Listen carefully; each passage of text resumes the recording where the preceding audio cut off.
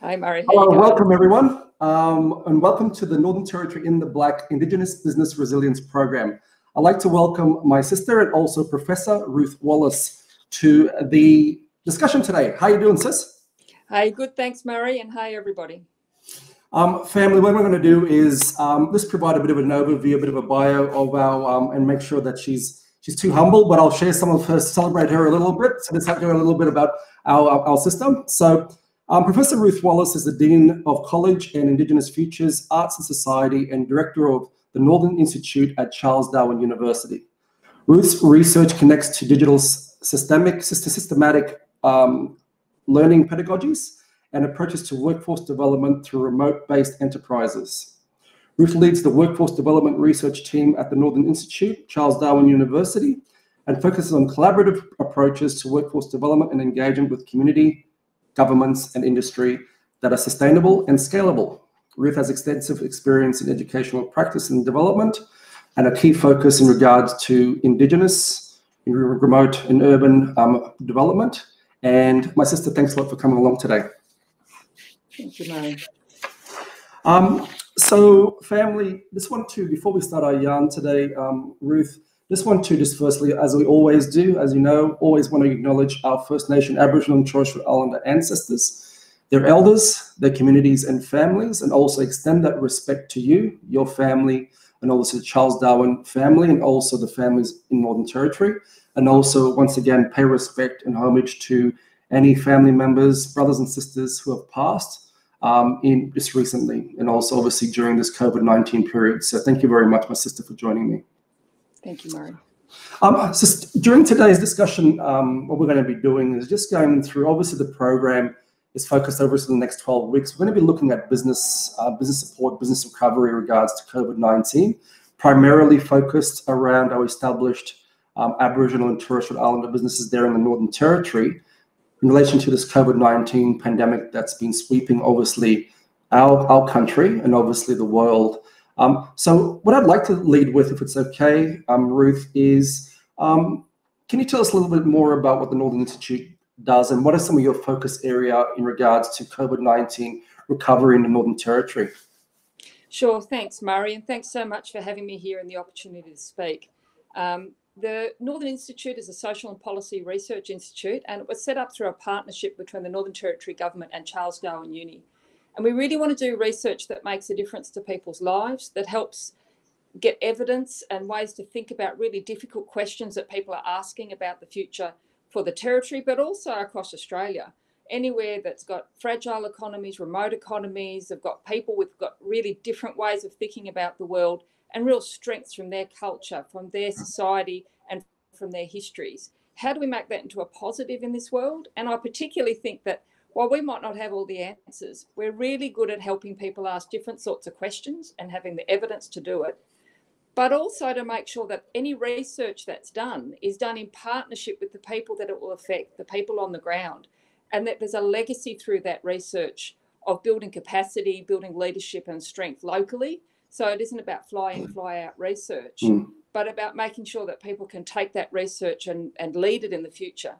And the other thing I always say is the research is not about changing people. It's about changing the policy. It's about changing the process to better fit with the ways that people want to work, and can lead.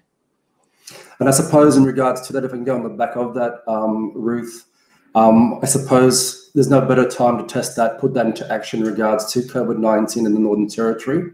Obviously, with everything that's happening across all our states and territories and how COVID, and I mean, in regards to, hats off to the community and obviously the territory and government on closing down the remote communities really, really, really quickly. But more importantly, just the community coming together in regards to COVID-19 and where the CDU sits in regards to the work that you're doing with your teams. What are some of the activities that you've been undertaking with your team? Well, we think there's something very interesting around the changes that have happened because of COVID-19.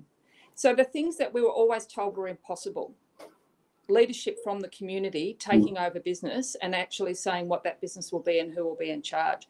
So the things we've been talking about and doing research on for a long time around governance, all of a sudden become the only way to do business. So one of the things that we're really interested in is not only what the business is, but who runs it, how everything is negotiated to fit in with the aspirations and the culture and the society of that community, but how you then start to transfer power so that community can control it for the long term.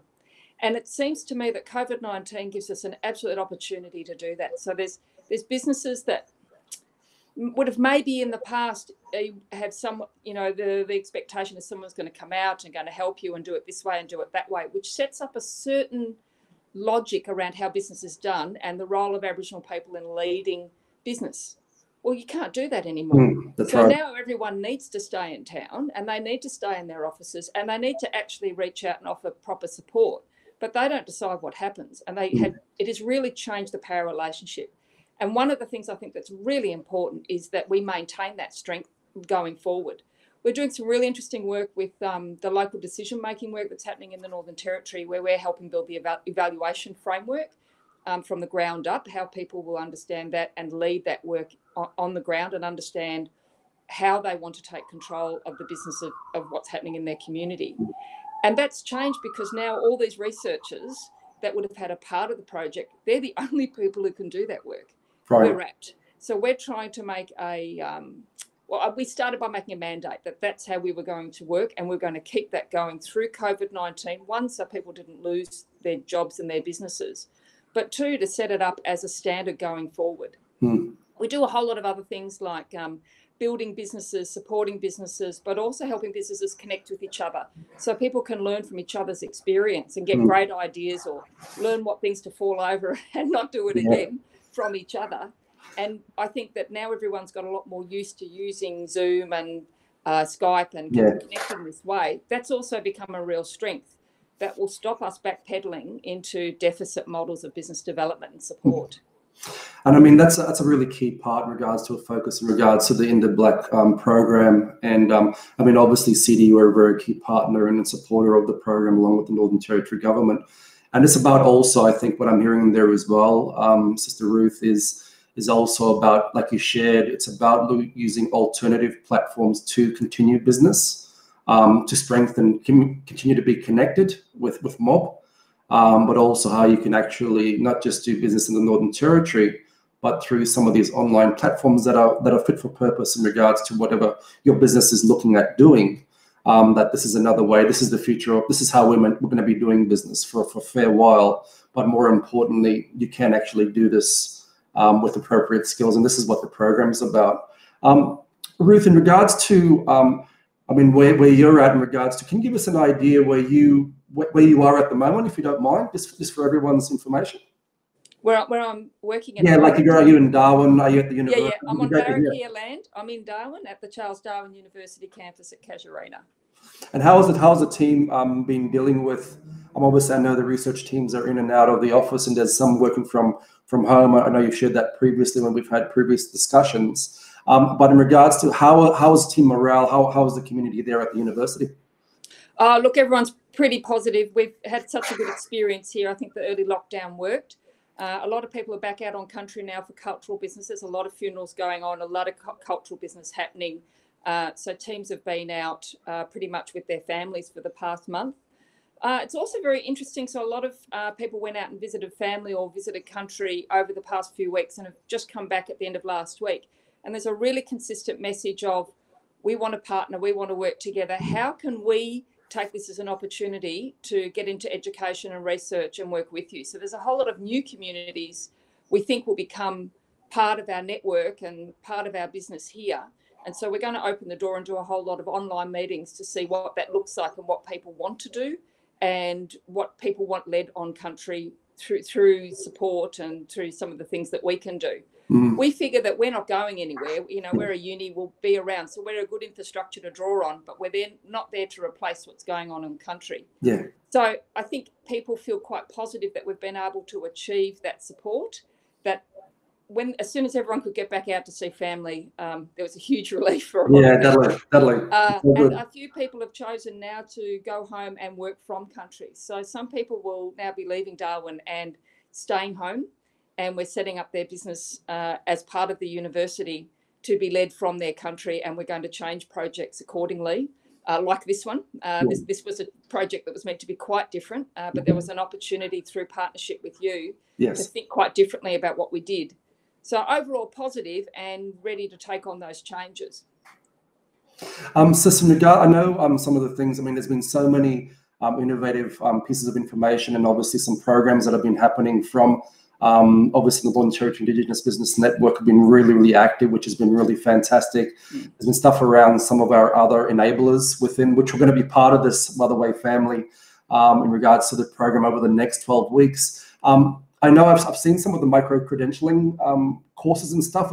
How's that all going? And how can participants and brothers and sisters that are watching today, how can they be part of that? So we set up a micro-credentialing trial last year, which just means little bits of courses.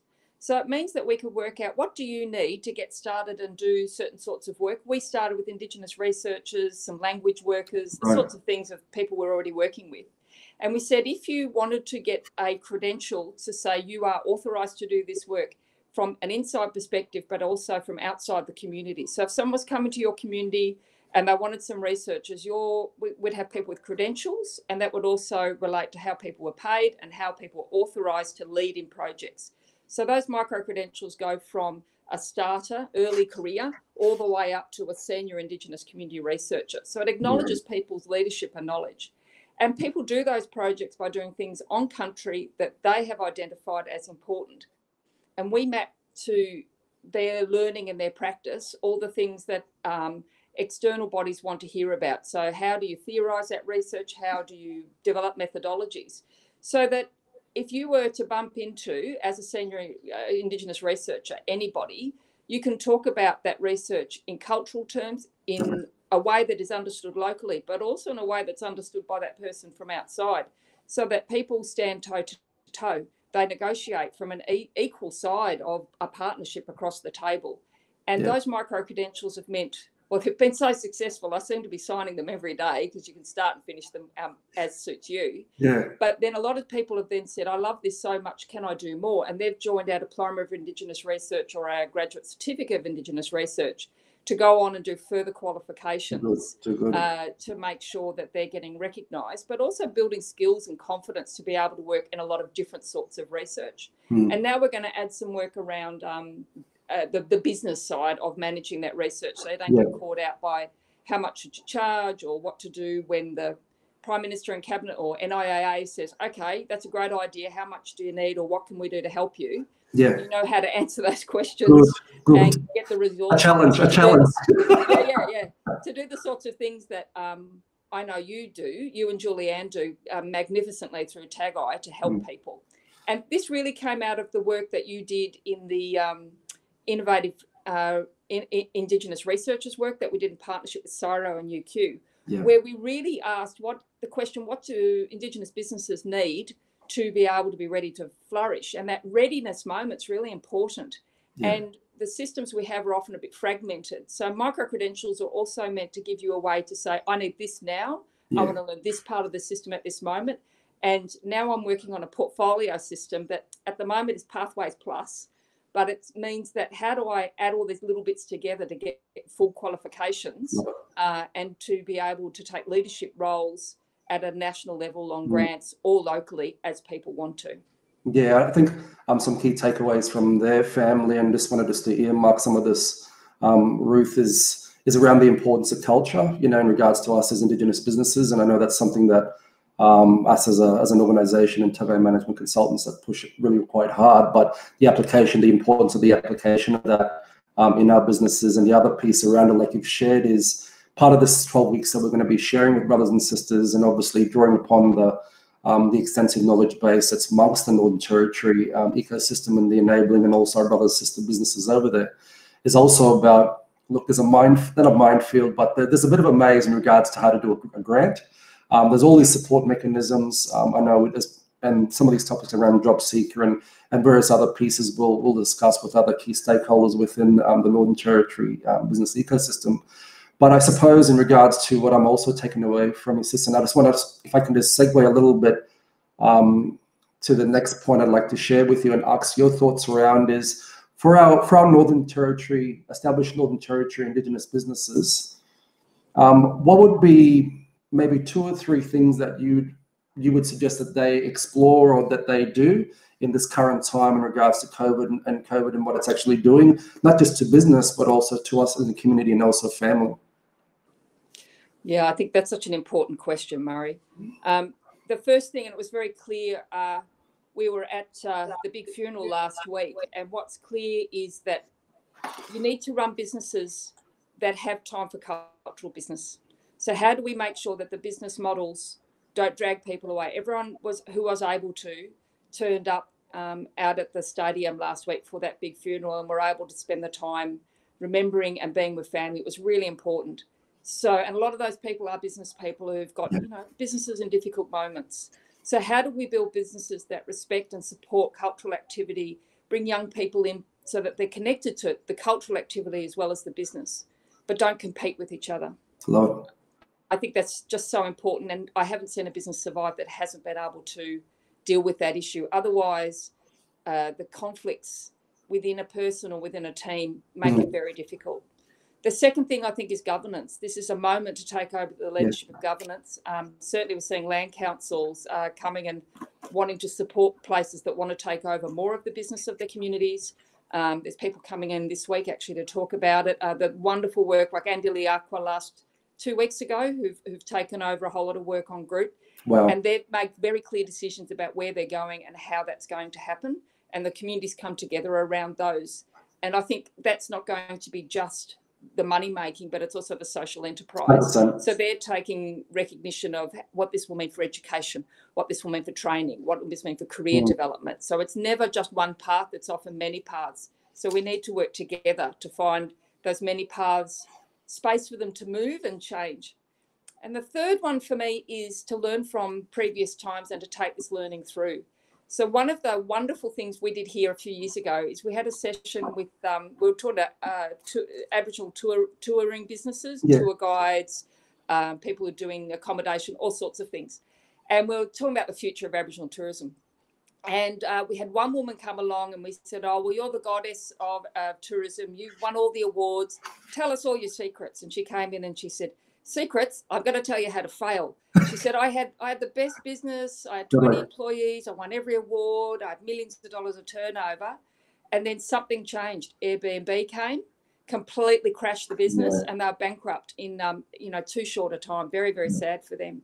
And she said that she learned that disruption and change is going to be normal and that we need to prepare for that. So whatever happens now, and this change to the way we work, the way we communicate, what we have to work with, that's what we're good at. That's what we're best at.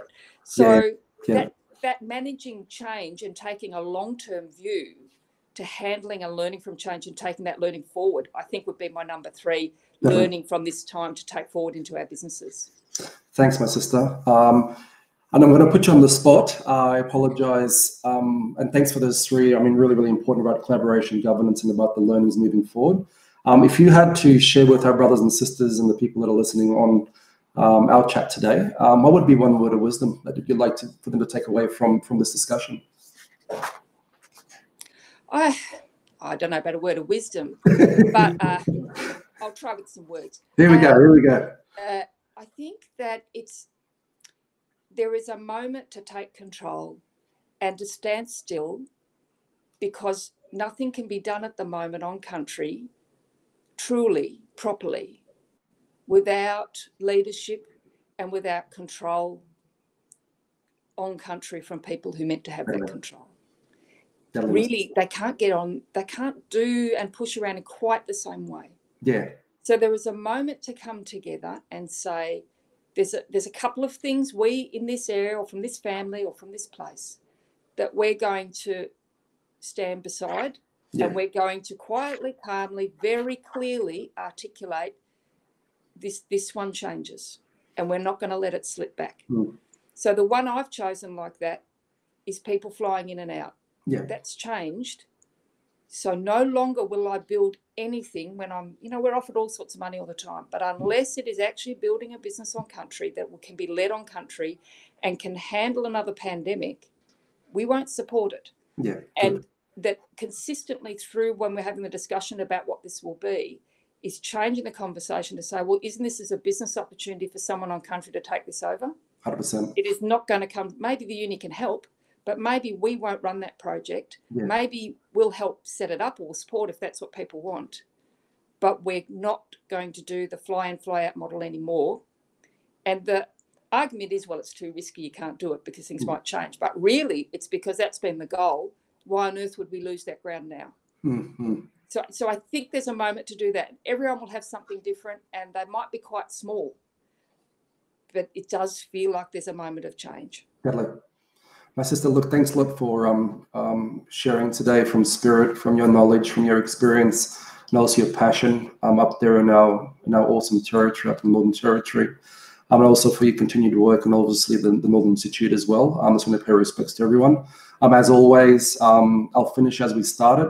Just want to acknowledge our Aboriginal and Torres Strait Islander ancestors, our elders and community, our brothers and sisters up there, across the Northern Territory, no matter what region, no matter what house, no matter where you are. Just want to pay respects to them and also to yourself and to your family. Sister Ruth, really do appreciate it. For everyone else out there, thank you very much for coming along. This was the inaugural. This is the very first one discussion that we've in regards to the Indo-Black Indigenous Business Resilience Program. There's going to be a number on it. Every week we'll have something on. If you are watching, if you're going to watch the replay on Facebook, to get access to the program, you have to be a Northern Territory-based business. And just in the comments, just put the word deadly, and you will receive a message to connect with us in the Indo-Black Northern Territory Indigenous Business Resilience Program group. If you're watching this on YouTube, click on the link in the description. The program will be running for 12 weeks, and we will help you and your business post COVID-19 information. This is yours. This is your product, brothers and sisters across the Northern Territory. It can only be useful if we all utilize it and come together as a community. And as Sister Ruth shared in our discussion today, it's not just about, it's about us collaborating. It's about ensuring appropriate governance process, but it's about the learning on how do we create a viable and sustainable Northern Territory economy, but also for a community to come together. Thank you again for joining us, and we will have another guest speaker for you very, very soon, so stay tuned, and thank you for your time today. Thanks, Murray. Thanks, sis.